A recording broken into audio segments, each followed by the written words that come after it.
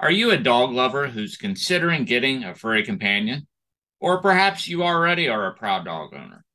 Either way, it's important to understand the financial commitment that comes with dog ownership.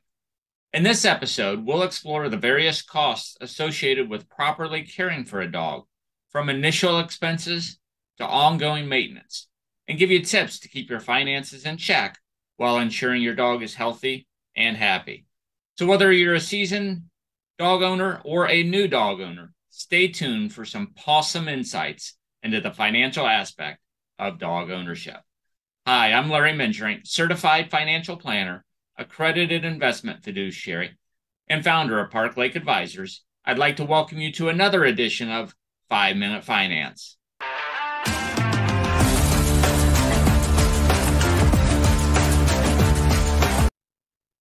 When you first get a dog, there are a few initial expenses to consider.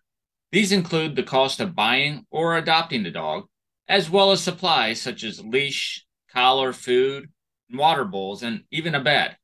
In addition to those costs, it's important to not forget about the cost of getting your dog fixed, as well as any necessary vaccinations or health exams.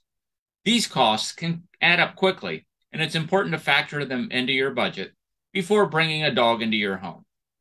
Another important initial cost to consider is dog training. Whether you choose to enroll in a training class or hire a private trainer, this investment can pay off in the long run by helping you create a well-behaved and obedient dog. Training can also help prevent behavioral problems down the line, which can be costly to correct. And when it comes to buying or adopting a dog, it's important to consider the specific needs and costs associated with different breeds. For example, a larger dog may eat more and need more exercise than a smaller dog. Certain other breeds may be more prone to health issues that require more frequent trips to the vet.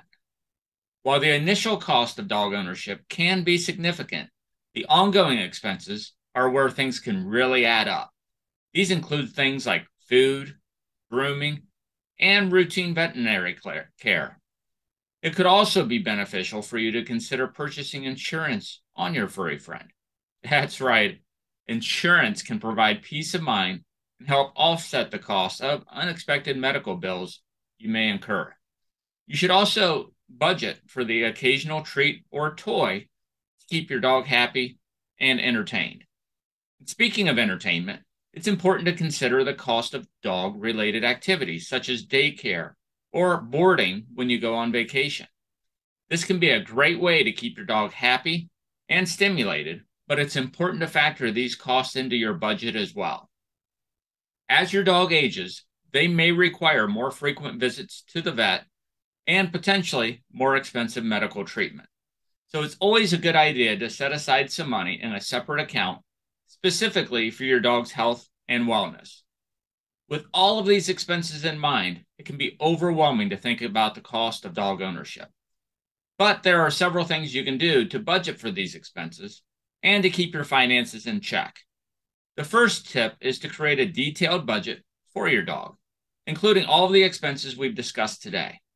This will help you see exactly where your money's going and where you can make cuts if necessary. Another great tip is to compare prices and shop around for the best deals on things like food, supplies, as well as veterinary care. You can also consider pet insurance to help offset the cost of unexpected medical expenses.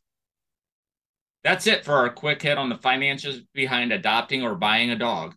If you decide to go this route, don't forget about the importance of regular preventative care, such as vaccinations and routine checkups, which can help prevent more expensive medical problems down the line.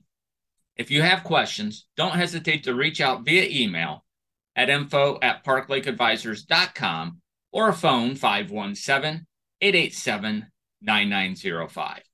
Be sure to follow us on Facebook, Twitter, LinkedIn, YouTube, and popular podcast platforms worldwide for more quick financial bites.